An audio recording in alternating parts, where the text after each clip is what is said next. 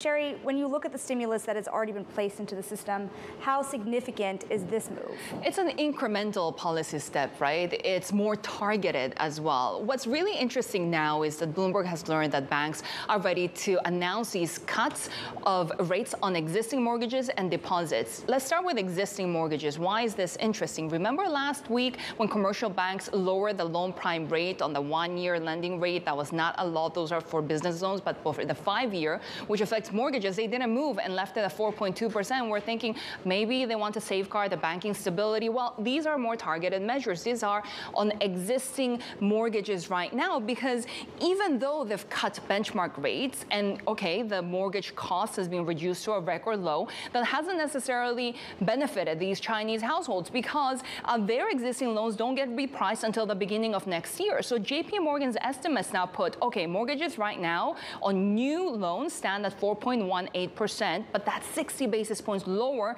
than the outstanding borrowing. So we've had this rush of people trying to prepay their existing mortgages, even taking out short-term loans in order to do so. So that's the impact when it comes to the housing market of these cuts. What are we expecting to see when it comes to the impact on banks specifically?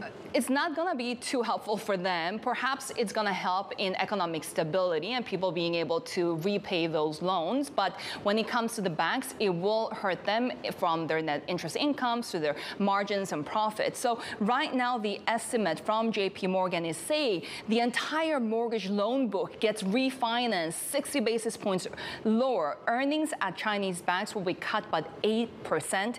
Net interest margins also will narrow by 7 basis points. The expectation is not everyone will refinance their loans, but about 50%. Perhaps. And we have seen already the earnings from China Construction Bank, Ag Bank, China Merchant Bank, all posting weaker year-on-year net interest margins, despite the fact that they had higher profits.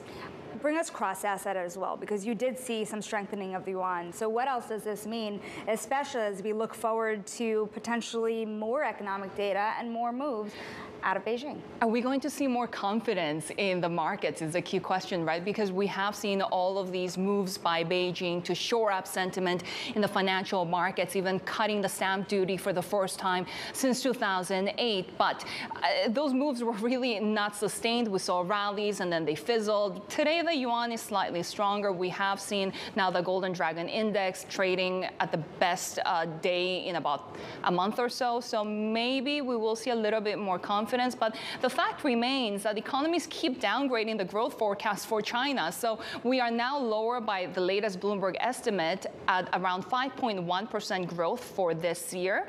And that was cut from 5.2%, which gets us closer to Beijing's goal of about 5%.